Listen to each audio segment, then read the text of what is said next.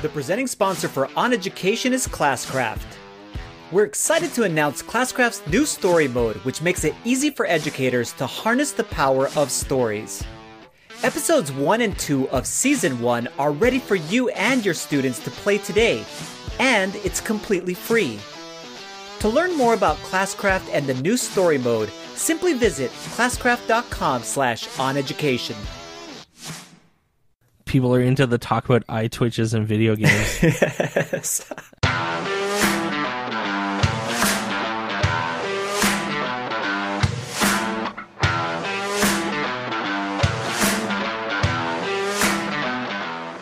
Welcome to OnEducation, part of the Education Podcast Network. I'm Mike Washburn. And I'm Glenn Irvin. Friends, we have an awesome pod for you today.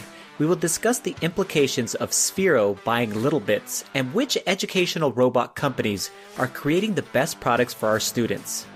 A conversation came up on Twitter, and we wanted to dive right into it here on the show. We're going to share why we are so passionate about this podcast and what some of our goals are. And our guest this week is the Chief Innovation and Information Officer for District Administration Magazine and co-chair of the FETC Program Committee, Lenny Schad. So I was telling you earlier today, by text message, that my left eye, I'm so tired that my left eye is twitching. And I'm having a hard time dealing with it. It's been doing it constantly, and it's messing me up. Let me tell you where I've been. Okay. I've been in British Columbia. Okay. In Kelowna, BC, which is beautiful. It's surrounded by mountains. Think about, like, you know how when we were in San Diego, and in San Diego, like, everywhere you look has, like, really tall hills. They're not mountains, but they're huge hills with houses all around them. It's exactly like that in Kelowna. It's absolutely gorgeous. So the middle of summer in Kelowna, if you're familiar with the term the Okinawans, I mean, most Canadians would know what that is, but the Okinawans are an area of British Columbia that's absolutely beautiful. And so that's where I was. So I was in British Columbia, 3 hours time difference, and then I flew home. I did a workshop, and then I flew home. I was home for about 8 hours, and then I flew again to Thunder Bay, which is in northern Ontario, also beautiful. And I did a workshop there. And so I've been home for about 24 hours now, but I did a workshop this morning in Peterborough, which is a 2-hour drive. So I drove 2 hours to talk for 45 minutes, and then I drove home today. Jeez. So you're jet lagged and travel lagged. I have to go to the office tomorrow, so I'm pretty done. Like, I could use some quality time with my couch. Yes. And I'm kind of counting on that the next little while. But a lot of people are back. Cheryl is back getting her classrooms ready, and you're back at school doing PD and all the cool stuff that you do, right? Yes. I'm super excited about this year. I mean, my wife, actually, we walked into the school together and we started laughing because we were like, oh, how many times have we done this? Right, exactly. Just a different school, different setting. And very excited about the school year. I was just blown away by the leadership, specifically at my school, but leadership throughout schools. I think leaders don't get that much credit. Our principals and our administrators, and the job that they have to do to be able to put on these professional development days so that they're actually effective and they get the right information to us, the key information, the vital things, but not overwhelm us. And we always feel like we're overwhelmed because we kind of are, where there's a lot of information to take in, but all of the procedures, the policies, the things that have to be taken care of, and then still be able to go ahead and have that feeling of like this welcoming feeling. And that's exactly what was created at our school. And I was super excited about that. We were back today and we're back this entire week. We have open house tomorrow night. So really excited. And then next week, this is when the action begins. We get the kids, and so we're very excited about getting the year started. It's tough to remember, but like a high school is a giant organization. Yes. Like there are potentially hundreds of teachers. Yep. And staff. And a principal. And how many vice principals do you guys have? We have 2 vice principals and a principal. We have about 100 teachers in our school. So it's a massive organization. Yes. Tons of work involved in getting a school ready for the school year, man. Big time. And hats off to all the principals, and we have lots of principals and vice principals that are listening to the show, and hats off to all you. You guys are doing an amazing job. Yes. Just absolutely crushing it right now. It's a lot of work right now getting things together so that you have a great year. And for the teachers out there that are, hemming and hawing over the PD and whatever, I mean, just please, regardless of anything, just remember that it's a lot of work. It is. And like everyone's just trying to do a job, and it's hard. Yeah. So, I'm excited about the school year. We got lots of things going on. I'm not going to be in a class. I'm not starting in September for the first time in a while. In 8 years, 7 years, 8 years, I guess. Not starting a school year in September. So it's going to be a little bit odd, but we are pumped about the things that I'm doing and that we're doing, and it's going to be an amazing school year. I'm really excited about the year. Speaking about things I'm excited about, hey, did you ever play World of Warcraft? I did. Yes, I did. Like seriously? Like seriously, this is okay. Is this the World of Warcraft where you could connect your LAN computers? Basically, you'd bring your computers and connect them into a local area network, and then be able to play against each other. Or this is not Warcraft. This? That's Warcraft. Okay. Yeah. So World of Warcraft is the original role-playing kind of game. Okay, yeah, so I did not play that. Warcraft is like the single-player RPG, but you could put your players together. It's like StarCraft, right? Okay. But orcs and humans and whatever, story. Yes. But World of Warcraft was the MMO, like the online game. Okay. You never played that game? One. Nope. Oh, okay. So, I mean, there's a lot of people I know, for sure, a lot of people listening that have played World of Warcraft. Yes. So, I mean, because it's a staple in gaming. It came out in 2004, and it's been going strong. I mean, it ebbs and flows a little bit, but it's never not been the number one MMO in the world, since it came out, basically. And about a year and a half ago, they announced they were re-releasing the kind of 1.0 version of World of Warcraft as what they called World of Warcraft Classic. So one of the major complaints about World of Warcraft is that it's been dumbed down. It's been made a lot easier. And it's kind of like smashing your head against the keyboard and you'll still beat the boss kind of thing. Okay. So they re-released it as World of Warcraft Classic. It came out on Monday, the 26th, and it's pretty exciting, especially for people who played. Like, I played WoW in 2004. I was there the day the servers opened. And so I kind of remember what it was like back then, and it is like that, which isn't necessarily good. I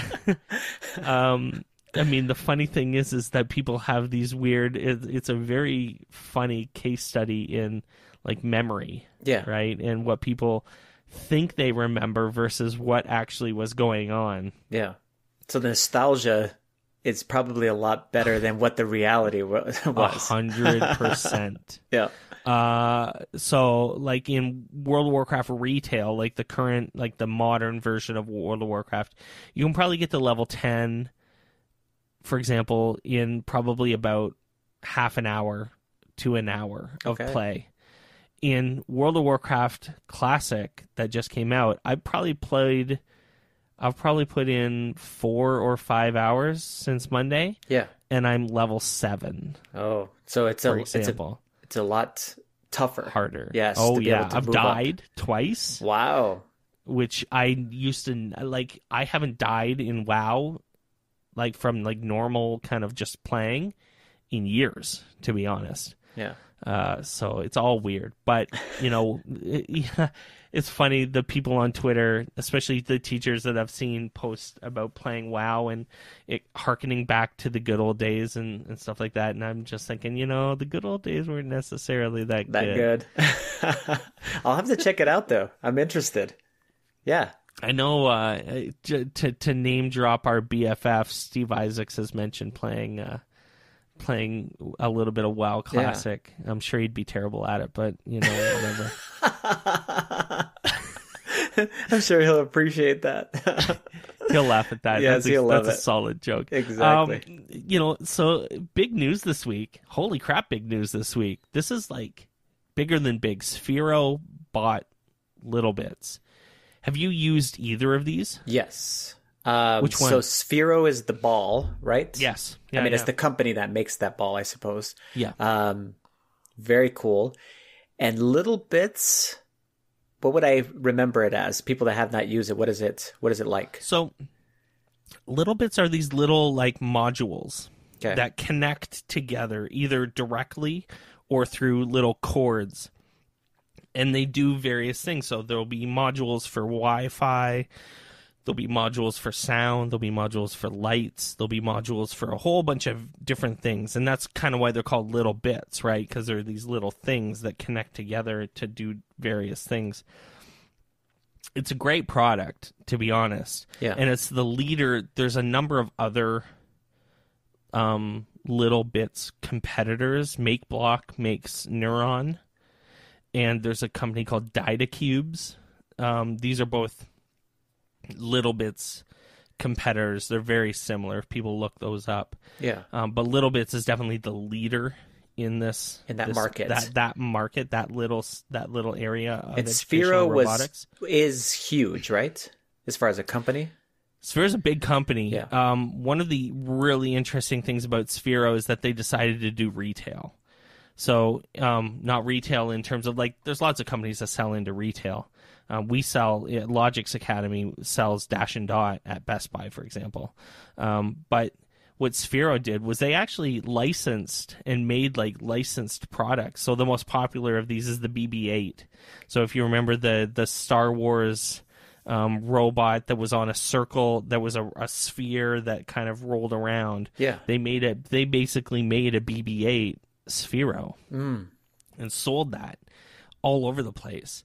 And that sounds really neat. And everyone, they sold a ton of them. Yes. But it actually, from a business perspective, didn't really, other than brand recognition, from what I hear, it actually didn't do them a whole lot of good. They spent a lot of money on the brand rights for Star Wars. I mean, imagine buying that's huge. Money's the IP for Star Wars. Yeah. It's could you think of a more expensive intellectual property to buy into than Star Wars? Yeah. Not right now, I don't think. So, but they did. But from an educational perspective, Sphero's always been really good. They've always been super solid devices in the classroom. Yeah, so I was going to ask you, Mike, for us that are teachers out there, and we're thinking about you work a lot with all kinds of different robots, and you've used them in classrooms. You've actually obviously are presenting with specific types in workshops. So what are the main kind of educational robot companies out there? What do they produce? Kind of what are the differences between them? So if we have someone out there that's going to create a makerspace, or they actually want to use some of these things as far as in their classrooms themselves, what would you do? So there are lots of really interesting educational robots. I've kind of got a list of what I would say are the top 10. Yeah. In my mind, that are doing awesome work right now. Some of them I work with and deal with a lot, but most of them, frankly, I don't. Probably the best known is Wonder Workshop. So Wonder Workshop produce Dash and Dot and Q. And these are the wheelhouse for Dash and Dot. For Dash is probably grade 3 to 5. Dot's wheelhouse is like grade 1 and 2, and Q is kind of like a middle school robot. Obviously these are flexible, and I tell people all the time that, Dash, you should totally, if you're a kindergarten teacher and you're using Dash in your classroom, you should totally keep doing that. Just because I say the wheelhouse is 3 to 5 doesn't mean you shouldn't be using them in the kindergarten classroom. You totally should. But Wonder Workshop is probably the most popular. The largest company is probably MakeBlock, to be honest, and they're a Chinese company, but they're everywhere. You can't go to any conference without seeing the MakeBlock booth, and they make MBot, which is kind of a blue robot that you assemble. There's a screwdriver in the box and everything, and I love that you have to put it together. It's probably one of my favorite things about the MBot.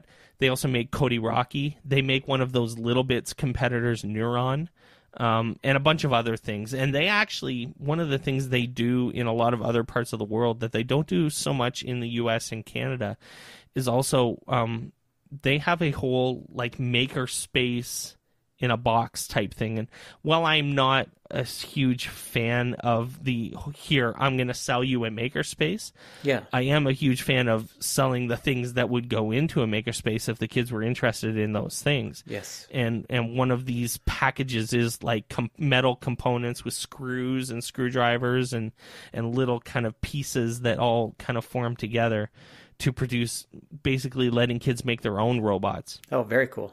And that's super cool. A big player in this space is Lego. I mean, Lego Mindstorms is huge, and it's kind of powered by the first Lego League, which is easily the most popular competitive environment for robotics. Yes. So there's tons of Lego robotics competitions and Lego robotics clubs. Hundreds, thousands of schools all over the place. And those are like elementary and middle school, right? Kind of like it's the lead up to doing robotics that you might do at a high school when you're totally robotics competitions. Yes. Yeah, we have those here. Yeah, for sure. So all the ones I'm mentioning are kind of like elementary or upper elementary. Sure. Because that's where kind of... So in my mind, robots are kind of the wheelhouse for elementary, where you get into like computer, actual like little boards in the high school level. So things like Microbit. Okay. Or Adafruit, or Arduino, obviously, or Raspberry Pi. Yes. So those are kind of the 4 big micro boards that are used heavily at the high school level. MakeBlock, who I mentioned a second ago, actually make a cool board that's a circle. It's called Halo Code. That's really neat as well, and it can be used in kind of the middle school level and then reach all the way up to high school. Obviously, and Makey is another one of those kind of micro boards. That's a real popular one on Twitter. That's the one where you can connect like a banana and something and create a keyboard out of fruit, or I don't know. Is that what I'm talking about? Is that what I'm talking about? To be honest, you can kind of do that with all of them. Oh, I didn't know that. But, one of the I don't know how much he gets paid for it. Yeah. But Brian Aspinall has really popularized Makey, and at least on Twitter. Yes, and he has. So they should be giving him a lot of credit for that stuff. I see all kinds of crazy contraptions that you can build, and it's super cool. I mean, interesting things that you would never think would be able to be created. Yeah. And they are. That whole kit that Brian carries around and tweets about every once in a while is a Makey setup. Okay. And he does workshops on that, and it's really fun to watch. I mean, I've seen him do it a dozen times, or maybe a little bit less, but like a lot. And it's fun to watch. Obviously, Sphero's a big player. And Ozobot is probably the only one I haven't mentioned yet. Oh, other than my new jam. So the one you'll see me talking about a lot personally is called Metatalab. Okay. And it's a K-2 coding and robotics platform. So this is for little kids, like really, really little, like 5-year-olds, 6-year-olds, 4, 5, and 6-year-olds. And it doesn't require devices. It doesn't require tablets. It doesn't require Wi-Fi. And it doesn't even need the kids to be able to read, to be able to use. So people should definitely look up Metalabs. And hey, listen, shameless plug, if you're in Canada, give me a shout and I can hook you up. Absolutely. Because it's awesome. And I'll tell you, I don't do many sessions on robotics, like on products. Yeah. I talk about coding. I talk about why we should code. I talk about why we should use game design and stuff like that. But I talk about pedagogy. I don't talk a lot about products specifically in my sessions, but I'm doing sessions on Metalabs a ton because of how awesome it actually is. Yeah. So listen, this is huge news in my little world. It's like boom, it was like a huge seismic wave, and I'm super interested. I'm a fan of both of these products. I don't sell either of them. Sphero or Littlebits aren't in our catalog at Logix Academy. I'm just super interested in seeing what happens. What happens next? Exactly. Because both of these teams are awesome and doing really, really cool stuff. I'm a fan of both of them. So I mean, it's really, really, really interesting and big news. So we'll see what happens. When we come back, a conversation popped up on Twitter. It was a simple question for educational podcasters by our friend Brad Schreffler. Why do you do what you do? So we're going to try to answer that question for you right here on the podcast. Stay with us. OnEducation is brought to you by Pick My Kid. Pick My Kid is an automated dismissal solution that cuts car line time in half. It engages parents with the parent app by being able to change dismissal routines right from their phone. Friends, that means no more front office calls. Pick My Kid is affordable for schools and removes dismissal stress for parents, teachers, and staff. For more information, visit pickmykid.com. That's P-I-K, mykid.com. OnEducation is brought to you by Taylor Ed. As teachers, meeting the needs of each and every student in today's classroom is time-consuming, complicated, and overwhelming. Taylor Ed makes differentiation in math effortless through curated resources, smart student grouping, and student insights beyond proficiency. Sign up today using the promo code OnEducation and receive 3 months on us. Visit taylor-ed.com for more information. All right, welcome back to the podcast, friends. Our friend Brad Schreffler, and we've both been on his podcast, and we actually owe him. We're planning on bringing him on our podcast real soon because he's pretty awesome, dude. He is amazing.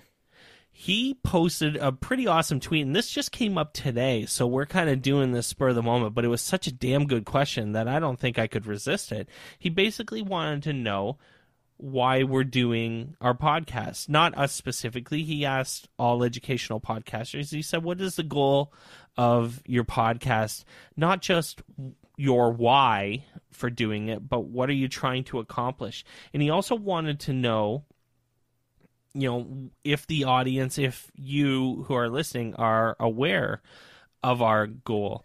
As in, if someone listens to the show, would they know what we're actually trying to do here? Yeah. So I thought it was worth talking about. It seems like a pretty interesting conversation. And to be honest, I'm not 100% sure, at least right now, whether, you and I think the exact same way about this, which is interesting. I've put some of my thoughts down because I have been thinking about it most of the day, but I'm super interested in what you think or how you are going to verbalize your ideas about this as well. So I'll kick it off. Sure, go ahead.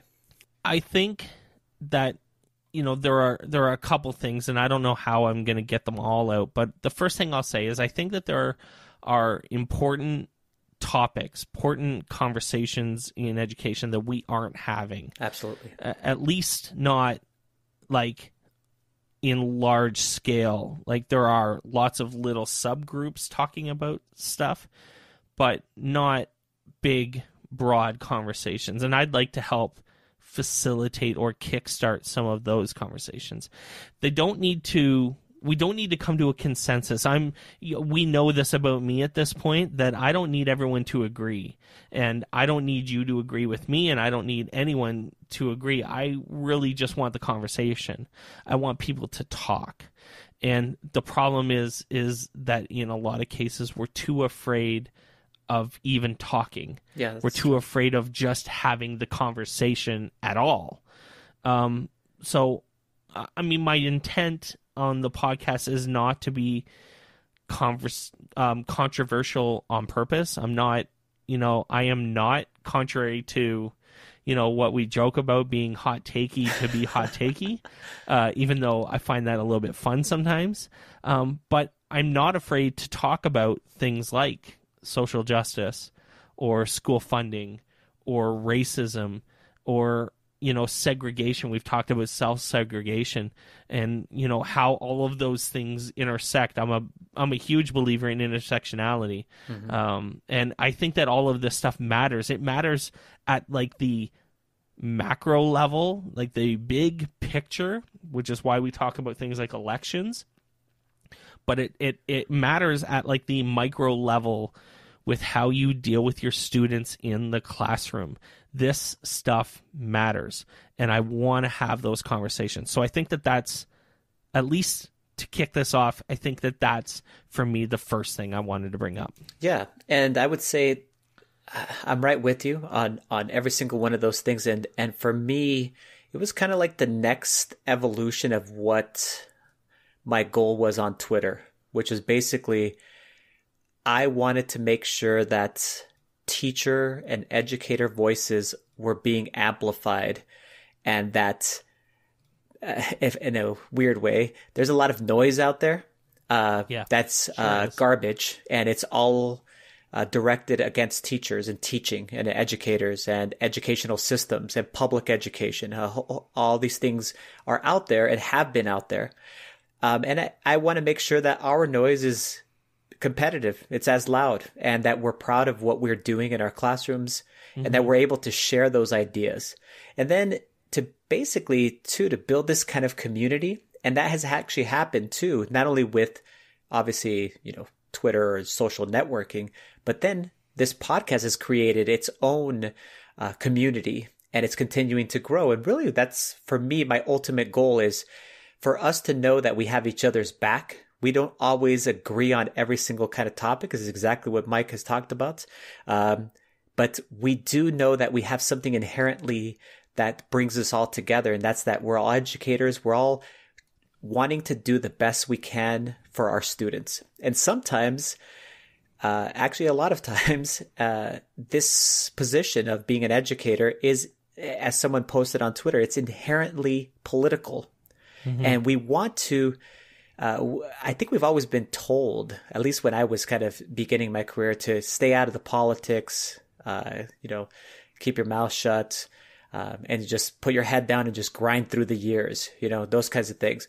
And that's the exact opposite of what we should be spreading as far as the message to all of our educators that are coming into the profession, the professionals that are working right now, whether it's your first or second year or your 25th year.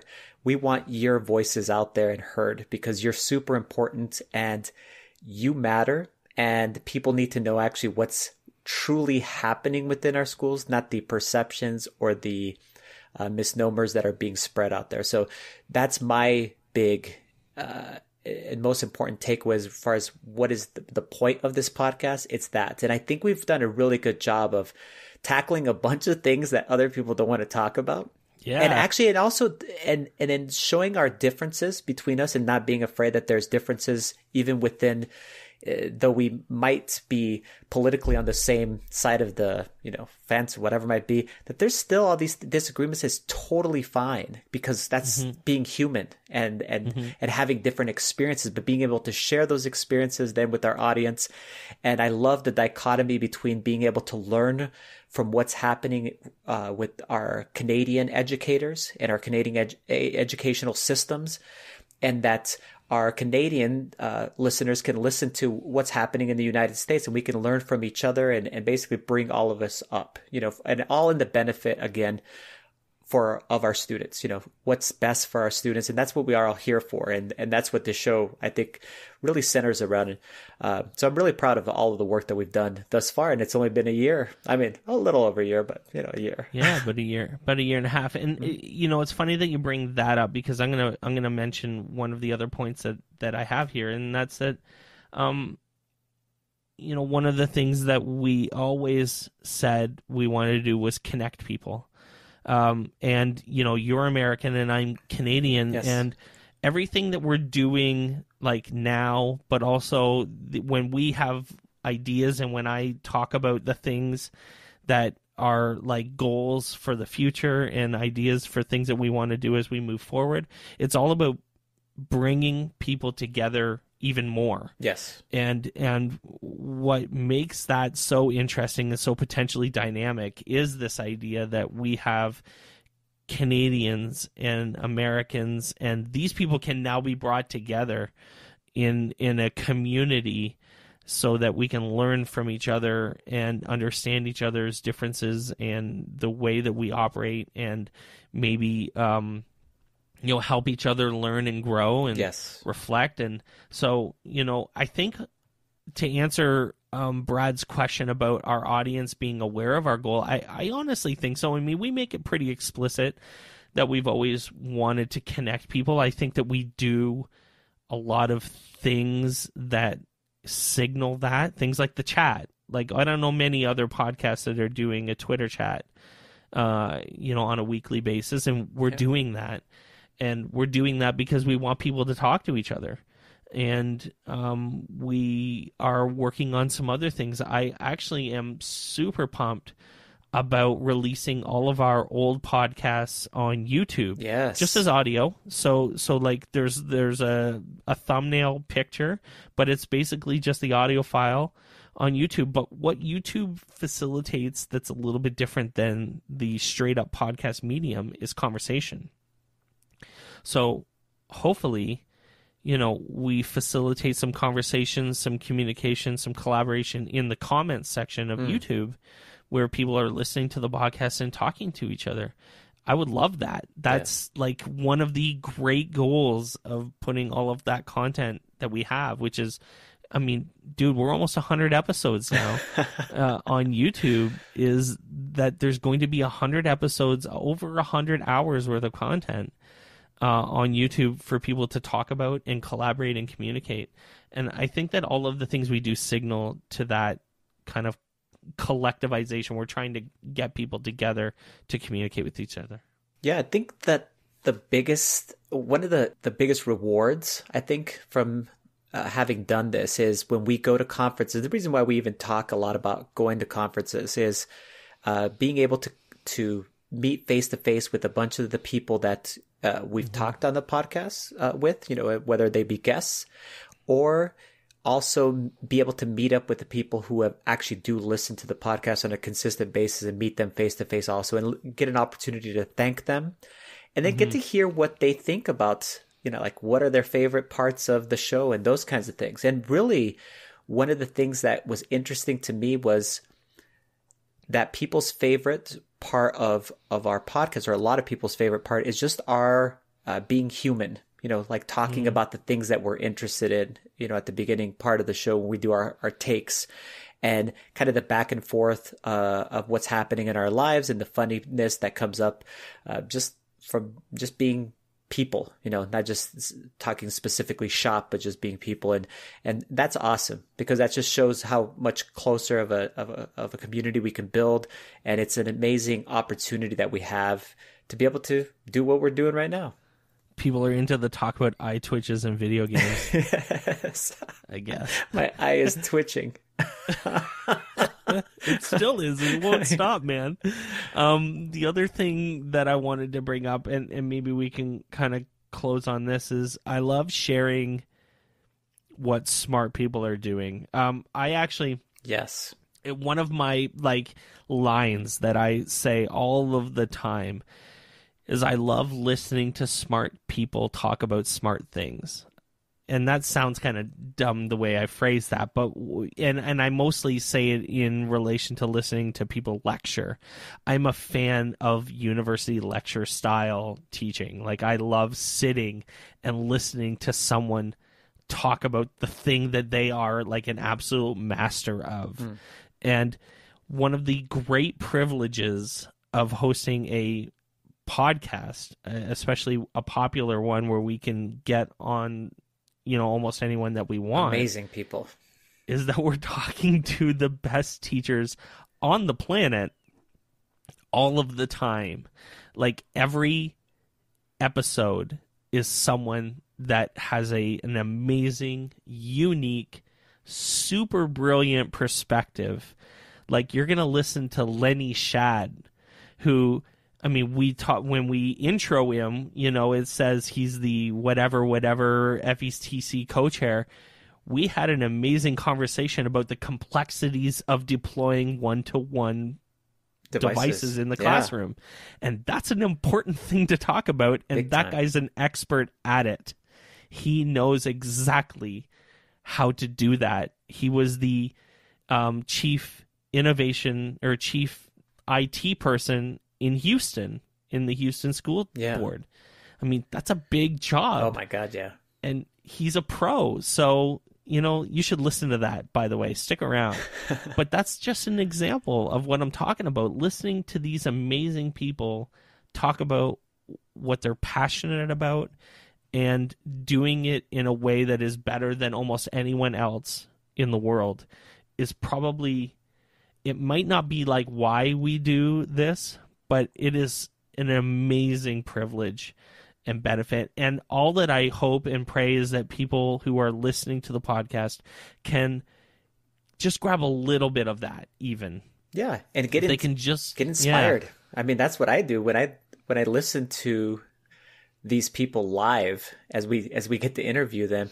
You leave with this like fulfillment. You're like, man, we're doing amazing things in education. And then now we get to share this interview with other people and talk about like these great stories, these great innovations like you just talked about, and then be able to go ahead and continue to grow this audience and then get their input and their ideas, whether it be on the chat or in comments or messages to us.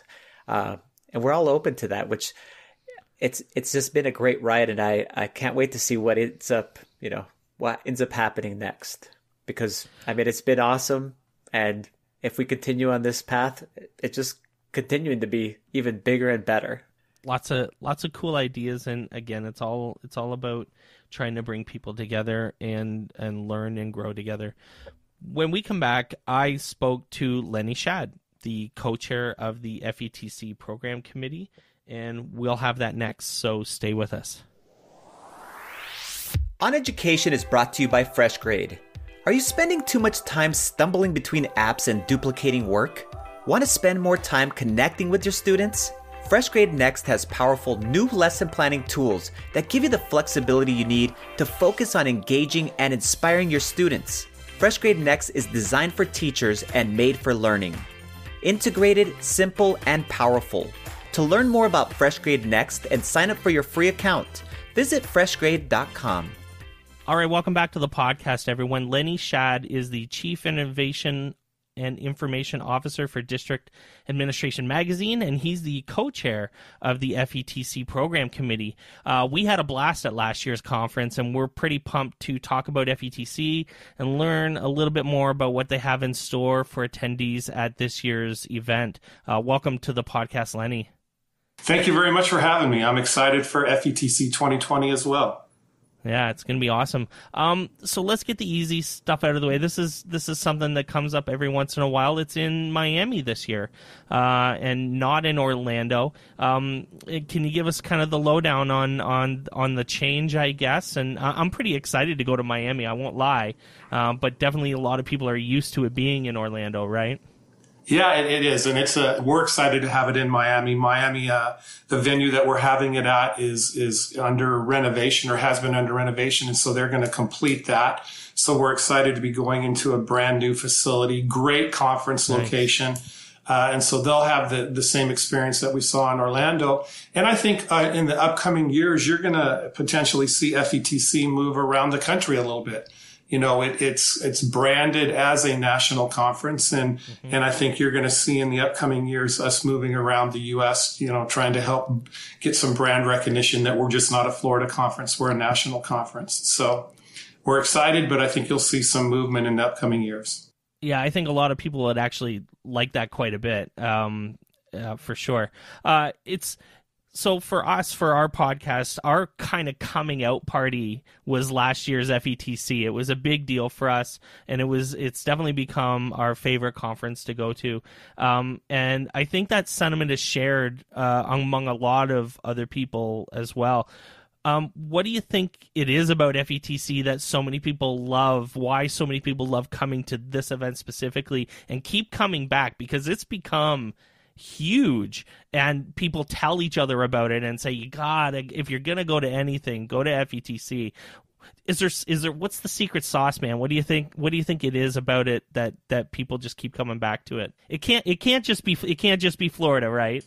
No, you know, while the weather in Florida in January is attractive for a lot of people across the country, you know, I think it's the structure we put together for the program.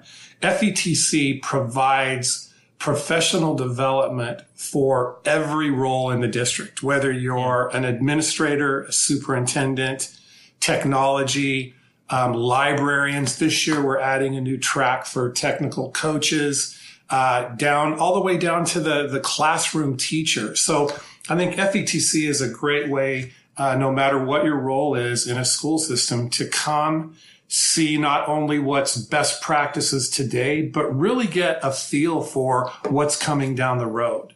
And I think we do a really good job of helping people understand in the near term, here are things that we think are really going to impact the classroom. And I think that's the draw. That's awesome. Yeah, I mean, the speakers and keynoters and all of those folks that are involved in it, and we've been thrilled to be involved in FETC. They're always great. So let's actually talk about some of the speakers a little bit. Let's talk about the keynotes first. If people don't know and aren't following FETC on Twitter and haven't seen any of the big announcement, let's talk about who are the main keynote speakers this year at the conference. Well, we're really excited. We were able to get Daniel Pink to come in, you know, a very recognized author, and, you know, he's been on commentary on TV. So we're really pleased to have him. We have Adam Bello coming in, Justin Schaefer, Hal Davidson, Kathy Schrock, Leslie Fisher, you know, just a real strong group of people who can come in, inspire our attendees to really be excited about the job that they do, because it's not an easy job. And so I think we have a really good lineup to set the tone and continue the really strong message of, you know, this is an exciting time to be in public education, and we all should be learning from each other. For sure. Folks, if you're listening and you don't know who Daniel Pink is, go search on YouTube for his TED Talk on the science of motivation. It's actually one of the 10 most watched TED Talks of all time. Over like 20 million views this guy has on this TED Talk. Like, if you're looking for like a top tier speaker, I mean, FETC's really nailed it. This guy is the real deal. And I think when you're talking about inspiring people, people are, I think, going to leave really pumped up after listening to Daniel, for sure. Yeah, I can't think of a better way to kick off our conference. He's charismatic. He's dynamic. And I think his message is just so relevant to everybody in the room. And that's what we really look for with a keynote speaker is, you know, we don't want it to just hit a portion of our audience and our attendees. We want it to be relevant for everyone in the room. And Daniel Pink, his messaging and just his persona on stage is a great way to kick our conference off. Absolutely. And obviously there are quite a few other featured speakers coming to FETC. My buddy Brian Aspinall is heading down there for the first time, I think. And you have a whole host of others. And your main focus, Lenny, is in the IT track. So tell us a little bit about who you specifically have put together to bring into the conference. Simple, and yeah, I'm really excited about the responsibility for the technology track for FETC.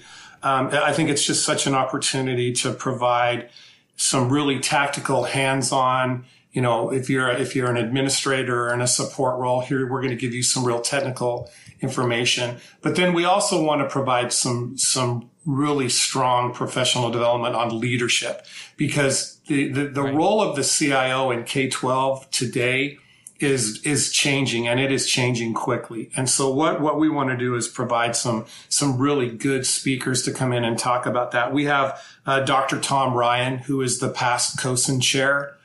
He's coming in and he'll be speaking about what it means to be a strategic thinker. We have Melissa Dodd, who is the CIO from San Francisco Unified. She's going to come in and talk about project management and organizational change management, which is such a key element when you're trying to do big change in a school system. We have Marlo Gaddis. She's for Wake County, and she's going to come in and talk about how do you build a culture, and then some digital equity. Mark Racine from Boston. He is the CIO from Boston. He's become nationally recognized for cybersecurity and the work he does around that. Lori Owens from CETA is going to come in and talk about transformational leadership.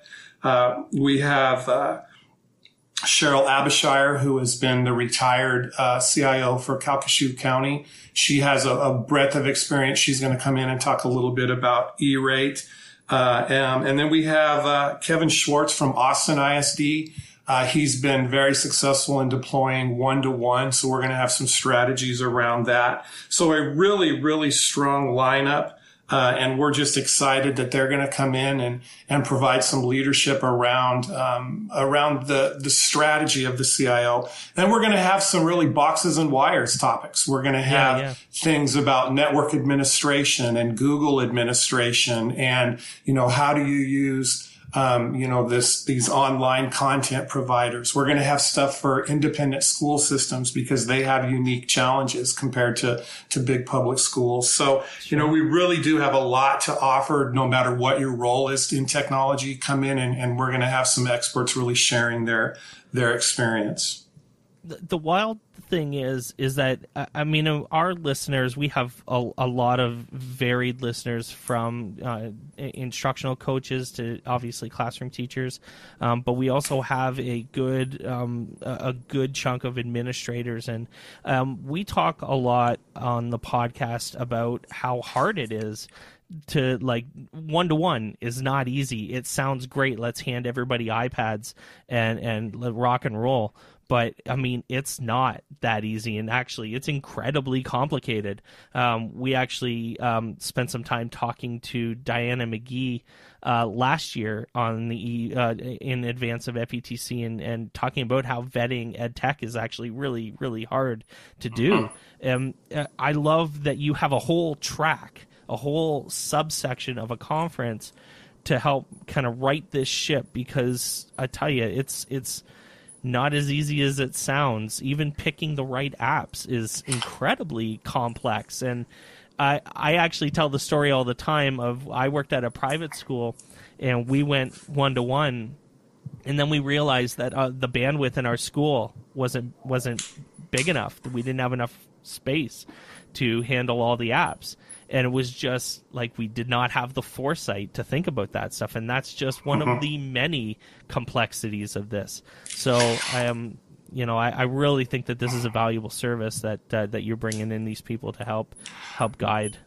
Yeah, and I think the thing is it was just, 8 months ago that I was the CIO for Houston ISD. So I haven't been out of the chair long. Sure. Yeah. And so, I really tried to put myself in the position of an attendee to say, what would draw me, right? And what I looked for is I wanted to increase my breadth and depth of my personal network, meet colleagues, right, that I can learn from. And I wanted to be challenged on what am I thinking, and am I thinking of it in the right way? You know, one of the featured speakers we have is Dr. Ken Thompson from San Antonio, and he's going to come in and talk about the landscape of ERP systems and student information systems, because those are changing quickly, and those are the bread and butter of a school system.